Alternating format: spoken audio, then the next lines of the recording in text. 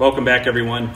This video is going to be a little bit crazy. I've got this wacky idea for taking a typical field point and redesigning it to be made out of copper, putting little cuts in the end, and with a modern day bow such as this Bowtech, we've got about 340 feet per second to work with. That's a ton of energy that could get the field point to open up and actually create a massive cavity in the ballistic gel, hopefully. That's what we're going for.